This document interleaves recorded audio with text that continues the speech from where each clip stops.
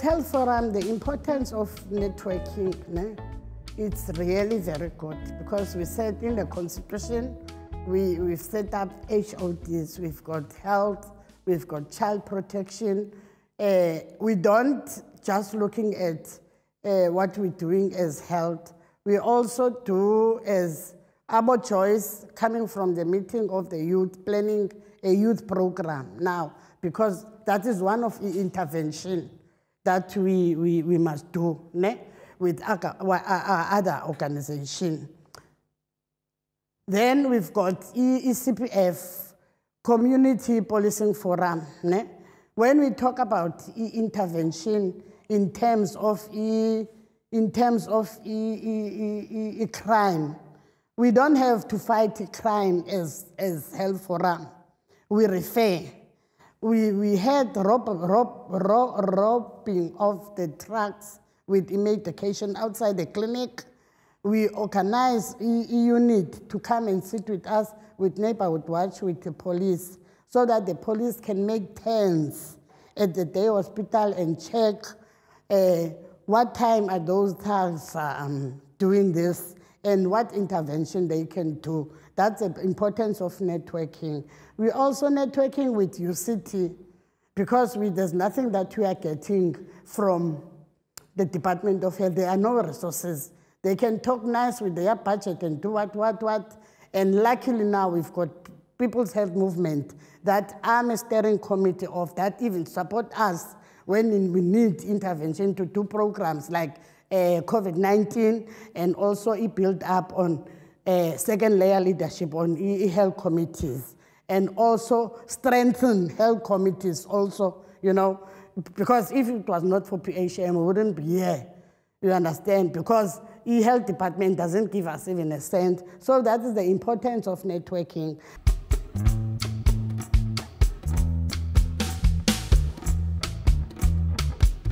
What are we doing besides of networking? We hold accountable those other structures that also are networking with us. What are they doing? If we said we've got an old age in Gugulethu, why Health Forum must run around seeing that those seniors that are sitting there, they are getting their rights, and there are structures that say they are board members in that facility, Hold that board members accountable, Even in police station, we have got a program that is going to be run now, even by UPEM, for intervention of the gang that is happening in Barcelona. So Health Forum are part of those interventions. We even come up with this intervention that let us draw in our pastors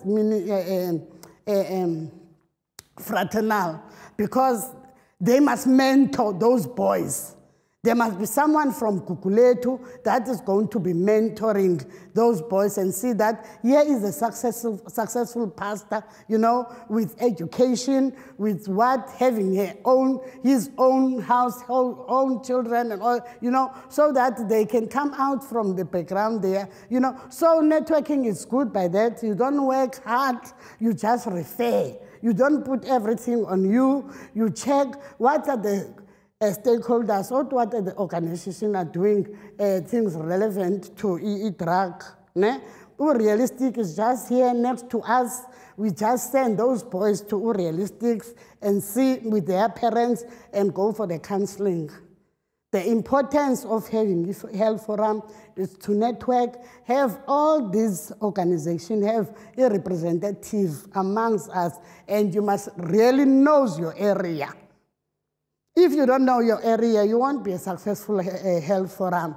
Because once you know your area and you know the resources amongst your area, it's good when you come across the problem, the challenge, you refer to the relevant stakeholder.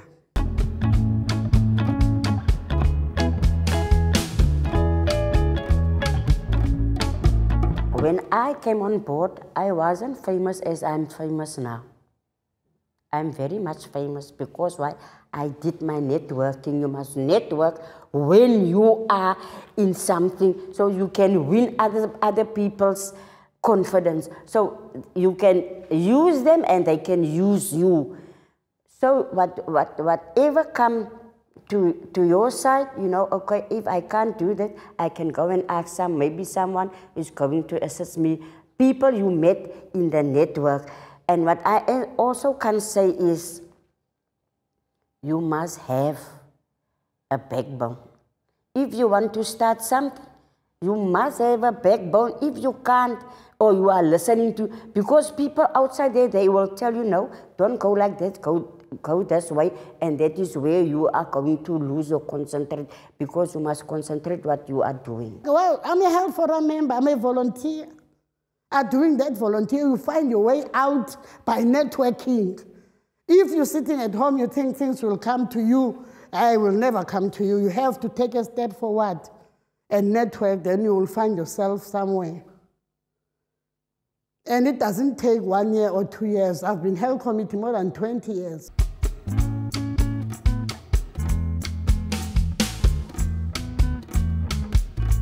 The forum is well equipped, well educated, well networking, because we are involved at the school, because I was one part of the SGB of the schools. We're also involved in a crime business, because we've got a partnership with the police. We're also involved with the dirtiness of our community, because we've got a partnership with the city of Cape Town. And we've got also a partnership with our councillors around. Whenever there is an issue around our community, there is a strong partnership with them. Health Forum is a platform whoever need any assistance can go to, because they got everything. You can, if you wanted to know about a school, but now recently I was also involved in a school, at a high school, whereby the children, they're using too much drugs. They suspend the children. Then I'm the part of that child to assist at home, to monitor that child, whether she's doing his homework and she's behaving at school. If I can refer, I'm busy now referring the child to the social worker. Where can he speak, what he really needs? I'm also preparing the child to go to the intervention in our community, whereby they're dealing with the children who are using the substance for interventions.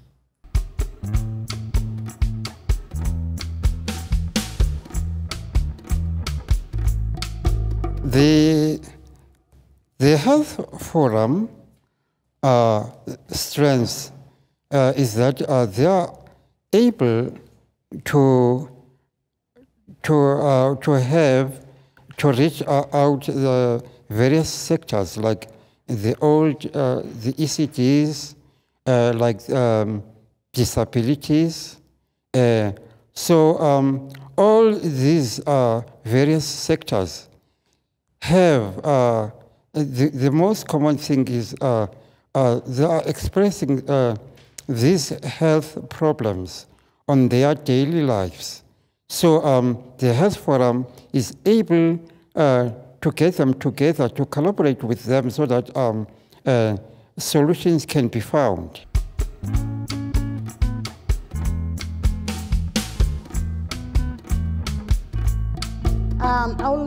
How did Health Forum collaborate with other stakeholders in our community? I'll make an example with the umbrella body that is Gugulethu Development Forum here in Gugulethu. They've had their AGM, and then they approached us as a Health Forum that they need us, because we were the only structure that were doing health and were active doing programs in Gugulethu. So we formed a part of the Gugulethu Development Forum. Even in their HODs after the AGM, they've asked us that, no, can you please head health in this structure, in this sector. So I'm heading, my portfolio in that structure is health. Everything that is health related in Gugulethu. You know, it comes first to me, then we will see as Health Forum, how do we work with other stakeholders that are in Gugulethu. When I'm talking about stakeholders, I'm not talking business. I'm talking about other organizations, NPOs, NGOs that are in Gugulethu. Network and relationships are very important because we have PHM who part of our networking, whereby Novi now is part of the doctors at Grootskeur. Whenever we got any misunderstanding about the doctors and wanted to know anything, why the cancer they identify in the 4th stage, Novi is there to question them. Why they are always postponing whenever they wanted, must have an appointment, maybe we got a cancer people at Grootskeur, why they keep on postponing. The networking is very good. It exposes us to advance people. Where can we have more information about the health issues?